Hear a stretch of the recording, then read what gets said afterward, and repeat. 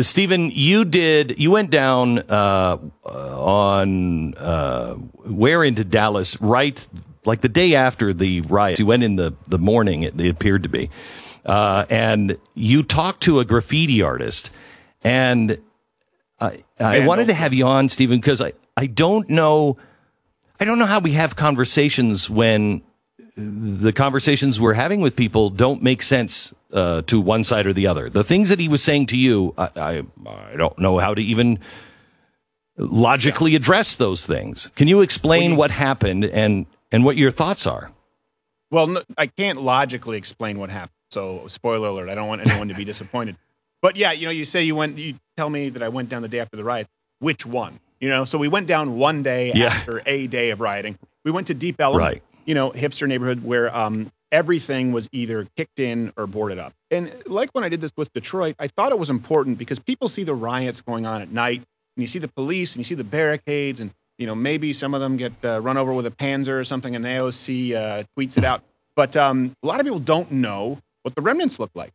And so it was many, many, many, many blocks, all boarded up, and they're boarded up because the windows are gone.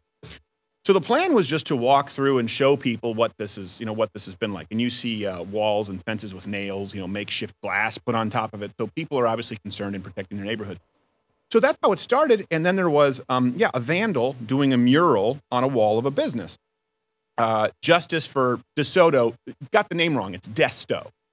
So obviously not too up to date on what actually happened with that story. And it was, I don't know if I can describe, he happened to be, when we called the police, it was a very awkward scenario. My producer was like, yeah, there's a guy here who's writing on a building and getting hostile. And I said, can you describe him to us? He goes, well, he's maybe about 5'10", dark hair.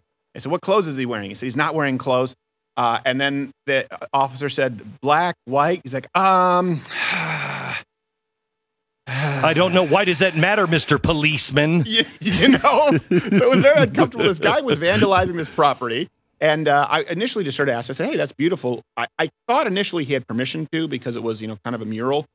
And then in speaking to him, I realized how shifty he was. He probably didn't have permission. And he said that, all of these white people in your penthouses, we're sparing you. We're sparing you because you take our lives. And he kept saying, you people, you, meaning white people. And I said, hold on a second. Well, let's cut that out. That's pretty racist. And then he started getting in my face and he insulted me for, and here's the thing, Glenn, and I've talked about this on air a lot. Whenever I wear a blue shirt and my glasses, black guys, usually friendly, they call me Clark Kent. So I had a cab driver and he goes, I look like Clark Kent. Now I get it. Big white guys with, the traditional haircut and glasses look like Clark Kent. Fine. But this guy used it as an insult. And I was like, oh, Superman, please stop. So he was telling me that I looked like Clark Kent coming in here. So yeah, I haven't taken my shirt off yet, Mr. Artist. Wait until I do. Right. I should have brought in Dean Cain. I bet you he would do it. It's like, no, this is Clark Kent. So he got upset. He got unruly and, tried to get in my face a little bit. And obviously, I think a lot of these people, as you know, are sort of cowardly because when I said, hey, listen, we can talk, but don't get in my face. He stood back. Then another gentleman, a white gentleman who looks like he walked out of a, like Hobbit, World of Warcraft character, short, bald beard, came out and said, hey, I'm a part of the Deep Ellum Community Association, something or other. Not an elected governing body, Glenn. We did some research. It's just a bunch of hipsters who say that they have authority. And he said, well, we've given this man permission to do this on this building. I said, okay, who's the business owner? So, we're the city, community, county, he has the right. I said, well, who's the business owner?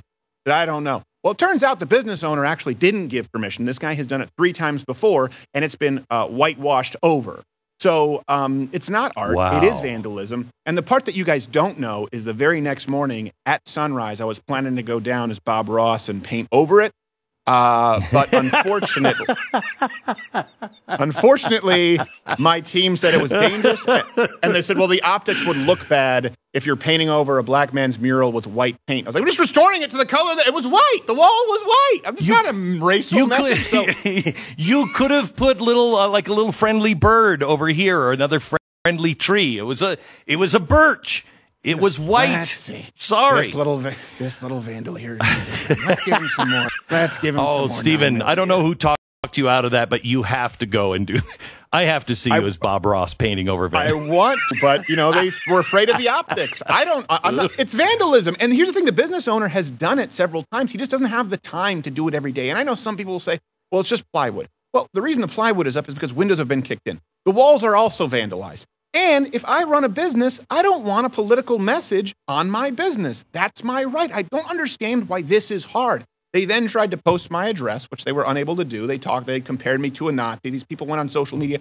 I'm a Nazi for saying, hey, you have the right to protest. You don't have the right to destroy somebody else's stuff. And you know what? Here's the thing. Yeah, people are being dragged out and beaten in the street. Yeah, officers are being shot, including black people, and it's absolutely terrible. I was broken up about David Dorn yesterday. I cried into my wife's arms like a baby. You know why? Because I said, it's not a movie, and evil won over good today. That was a good man who was shot dead for a television. All of that bothers me. But let's reduce that. Let's reduce that to a less extreme example.